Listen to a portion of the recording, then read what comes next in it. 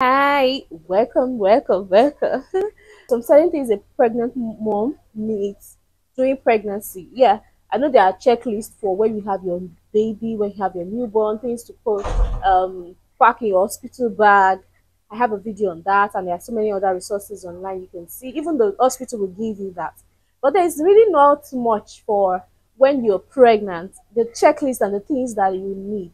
So that's what this video is about. Probably might not need some of these items, but in your second trimester and third trimester, then you begin to see that there is a need for these certain things I'm going to talk about. For your comfort and support, you need a pregnancy pillow.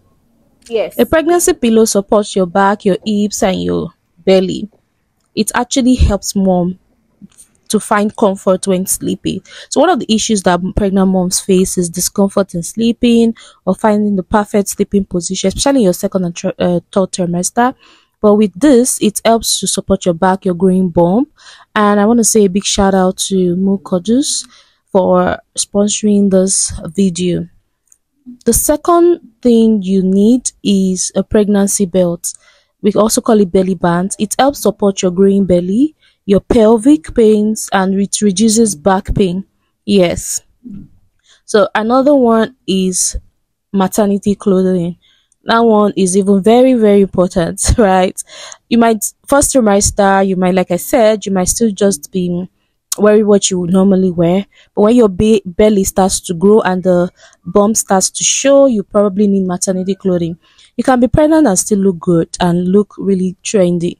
There are certain clothes that are designed for pregnant moms. Even jeans, there are certain jeans, their names that are designed for pregnant moms. So you can always get those. Make sure you get quite a number of paternity clothes for your comfort to ease you. So another one is maternity bras. They give support for changing breast because your breast will start to become fuller and all that. So you might need to get some maternity bras to give you comfort in that area too. Yeah, so this one is not so compulsory, but for people that sit down in for long hours, maybe because your work requires for you to sit for long hours and all that, or you travel and you have to sit for long hours, then you need a compression socks. Yes, compression socks will help you to have not to have a swelling feet and allows the circulation of blood. It's actually very good for your health if you're someone that sits for too long or you're traveling and you're going to be sitting for too long. Now, another one is a birthing ball. They're essentially the same as exercise balls, or you can say yoga balls, but they're usually bigger. When we use it as birthing ball, you'd inflate it to be bigger. It can reduce and help you feel more comfortable during labor. Many birthing balls are round, but some are also in the size of a peanut. And sitting on a birthing ball while pregnant is also great exercise, especially in your third trimester.